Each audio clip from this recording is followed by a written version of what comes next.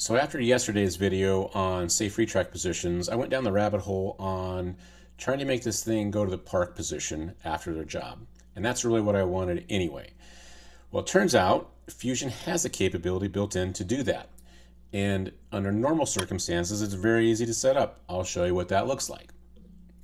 What you do is you go to Manage your Machine Library and find your machine, Edit, and under Kinematics, you can specify the home position for each axis. That's it.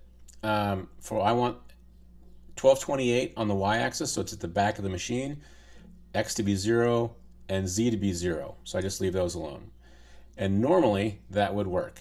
And I spent a lot of time futzing with this, trying to figure out how to make it work on the Masso, but it doesn't. I don't think the Masso post-processor supports it, and it seems like that's the case with some other post-processors as well. So we're out of luck with this method. But the good news, there is a very easy way to make it work still.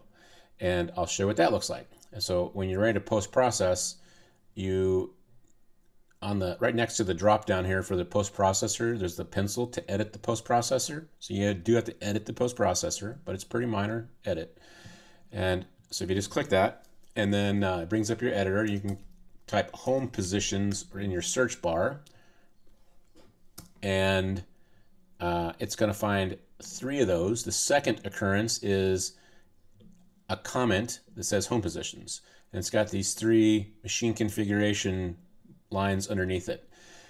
We want to set the home position for Y, in my case, to 1228, and you can set yours to whatever you want. You don't want to leave that at millimeters if you're working in millimeters, or you don't want to leave that to inches if you're working in millimeters, because it would be a huge number of millimeters if I did 1228. So I'm changing that to mm. Now that I got that, I'll save. I go back to Fusion, and I can go ahead and finish the post process.